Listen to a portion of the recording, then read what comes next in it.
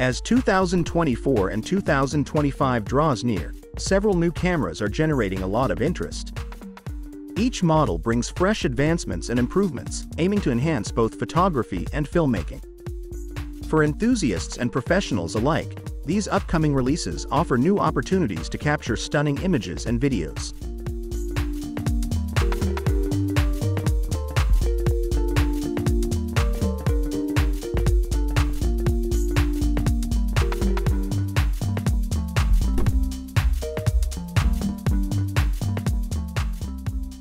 At first, we have the Nikon Z4 suggested Nikon. It is taking a bold step by removing the EVF in this compact full-frame mirrorless camera, aiming to cut costs significantly. However, this strategic move raises questions about market competition, as Nikon wouldn't want to cannibalize the sales of its Z5 or ZFC models. Early hints from Nikon rumors speculated on an entry-level model in Nikon's mirrorless lineup, with patent drawings even suggesting a design without an EVF. Some believe the Z4 could resemble the Sony A7C but might carry a more classic rangefinder aesthetic, reminiscent of Nikon's vintage S line. If the Z4 materializes as a sleek, smaller, and more affordable option, it could carve out a unique spot in Nikon's lineup, appealing to both enthusiasts and new adopters.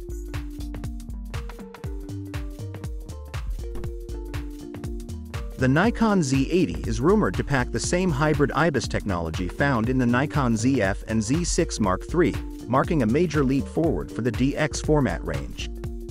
This advanced stabilization, combining optical and digital methods, is expected to elevate the Z80's performance, making it a top contender for both photographers and videographers.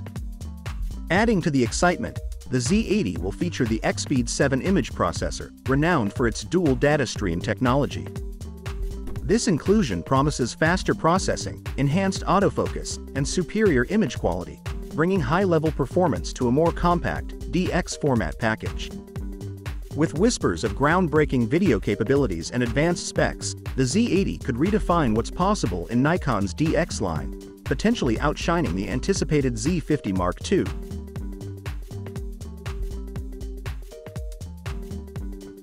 On the other hand, the Nikon Zs is generating a lot of hype as a potential game-changer for fans of retro-inspired cameras.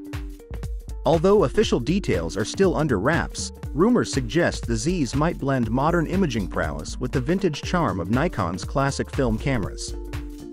A computer-generated render making the rounds online showcases a rangefinder-style body with manual dials and a nostalgic design that harkens back to the golden age of 35mm photography.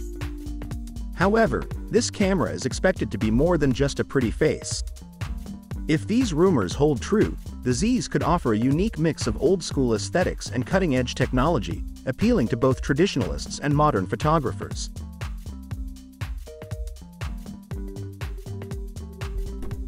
The narrative of the Nikon KOMODO Z begins with Nikon's strategic acquisition of RED in April 2024 for $85 million. This move was a deliberate effort to integrate RED's cutting-edge video technologies into Nikon's camera lineup, aiming to capture a larger market share. The KOMODO Z is rumored to be the ultimate hybrid camera, seamlessly transitioning between high-resolution photography and cinematic video. It's expected to feature a co-developed 45-megapixels full-frame CMOS sensor, optimized for exceptional low-light performance and dynamic range. If these rumors hold true, the KOMODO Z could redefine what's possible in a hybrid camera, offering professionals unparalleled versatility and quality.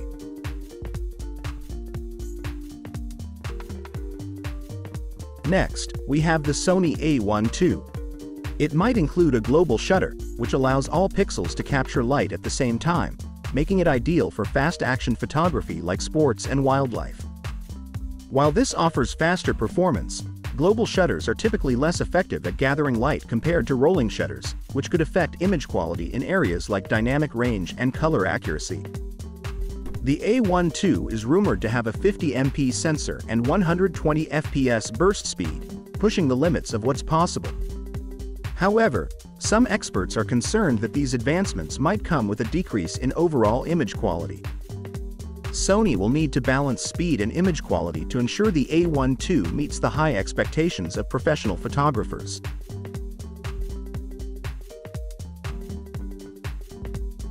The Sony A7R VI is rumored to feature a groundbreaking 100-megapixel full-frame sensor, offering an unprecedented level of detail that will appeal to landscape and product photographers alike. This upgrade isn't just about higher resolution.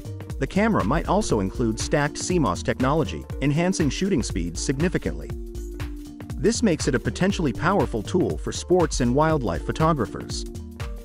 Alongside this, whispers suggest advanced autofocus capabilities that could track even the swiftest subjects, and improved image stabilization for sharp handheld shots in low light. While the increased resolution may require photographers to adjust their techniques, the A7R VI promises remarkable image quality. However, with such advancements, the camera may come with a hefty price tag, possibly launching in late 2024 or early 2025.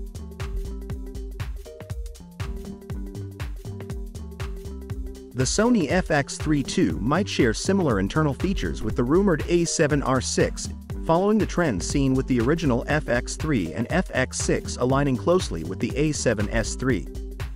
The FX3 II is speculated to have a 12MP global shutter sensor, a significant leap from traditional sensors, though this is still speculative.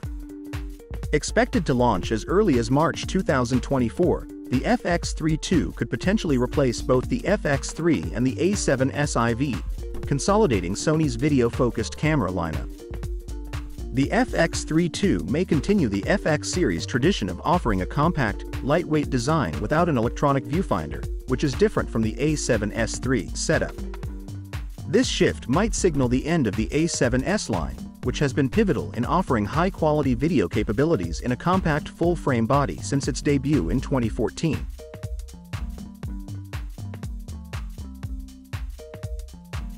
Rumors suggest the Sony FX50 could make a significant impact in the cinema world with its anticipated 35mm full-frame sensor and a dynamic range of up to 15 stops. This level of dynamic range is crucial for capturing detailed highlights and shadows, appealing to cinematographers who demand top-notch performance. The design of the FX50 appears inspired by the Canon C70 but aims to be more compact and lightweight, catering to filmmakers who need portability without compromising on quality. Expected features include advanced autofocus, in-body image stabilization, IBIS, and an electronic variable ND filter, which is essential for maintaining sharp focus, steady shots, and precise exposure control in various lighting conditions. Priced around $3,000, the FX50 is positioned as a competitive alternative to high-end cinema cameras, offering great value for both indie filmmakers and experienced professionals.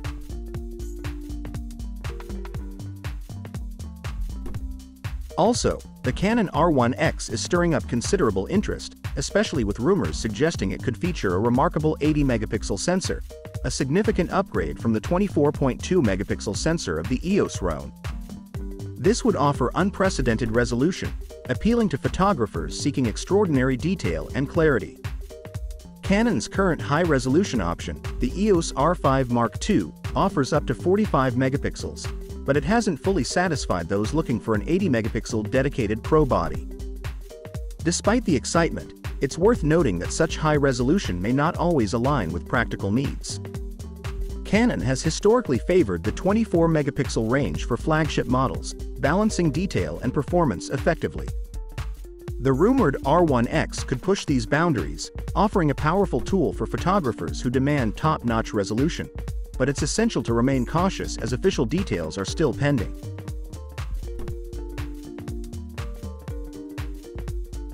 The Canon EOS R6 Mark III is anticipated to make a significant impact with its features.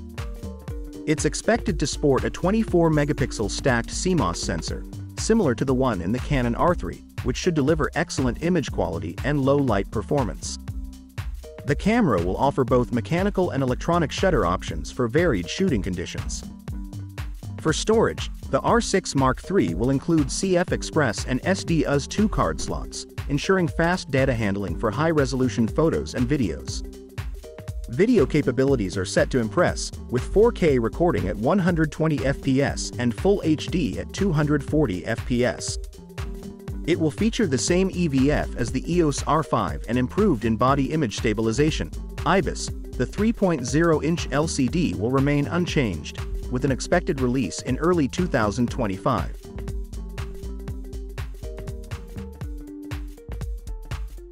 The Fujifilm XPro4 is anticipated to build on the legacy of its predecessors, aiming for a 2024 release. Following the XPro II's enhancements over the original XPro I, the XPro4 is expected to refine autofocus and other key features while maintaining its classic rangefinder design. A significant update could be a new, more user-friendly screen, moving away from the controversial hidden display of the XPro III. A regular tilting screen, similar to the XE4, would offer practical benefits without straying from the XPro ethos. Improved battery life is also anticipated, potentially with a larger battery or an enhanced version of the existing one. While major video features or in-body stabilization seem unlikely, the XPro4 is expected to offer thoughtful improvements while preserving its beloved traditional shooting style.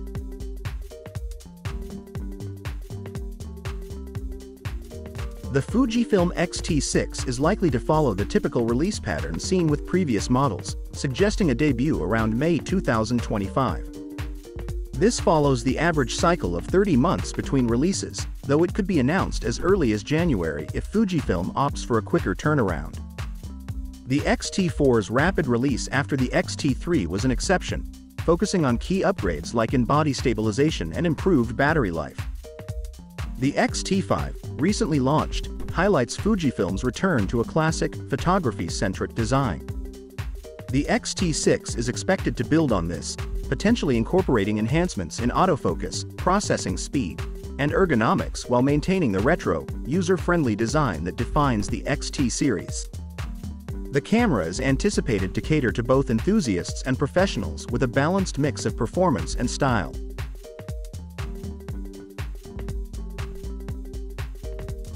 The anticipated Panasonic Lumix S1H II promises to build on the strengths of its predecessor with some exciting updates. Rumors suggest it will feature a 50MP sensor, a significant leap from the original's 24 megapixels, enhancing its capability for high-resolution photography. On the video front, the S1H II might support 8K UHD and DCI at up to 60 fps, alongside 4K at 120 fps. It could handle 6K and 8K RAW, as well as 8K and 6K Apple ProRes RAW, which would make it a robust tool for both professional video and high-resolution stills. The camera is expected to maintain the ergonomic design of the S1H series, with a durable magnesium alloy body, a high-resolution OLED viewfinder, and a fully articulating touchscreen LCD. This design will likely continue to cater to the needs of professional content creators with a focus on both functionality and durability.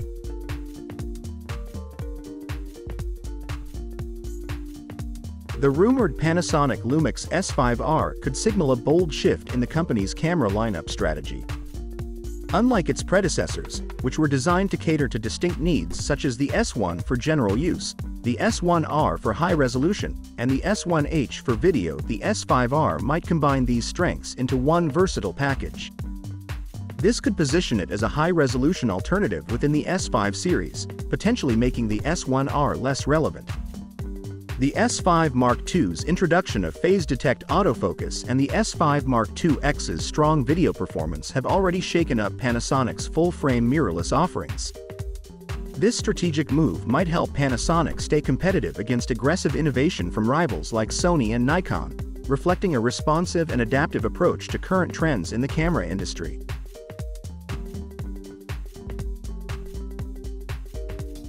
The upcoming Panasonic Lumix BGH1 successor, rumored to be revealed soon, introduces a groundbreaking modular design with a compact cubic body and an optional detachable grip. This design addresses a key limitation of previous models, which were primarily optimized for mounted use. The core camera body includes essential components like the sensor and I/O ports, while the detachable grip adds ergonomic enhancements for handheld shooting, complete with its own battery and physical controls. This setup allows for a lightweight, versatile camera that can easily switch between handheld and mounted configurations. Although specific details on sensor specs and recording capabilities are still unknown, this innovative approach could set a new standard in the box camera category, appealing to filmmakers who need both flexibility and comfort. That was the top 15 upcoming cameras you should keep your eyes on. We hope you enjoyed the video and thanks for watching.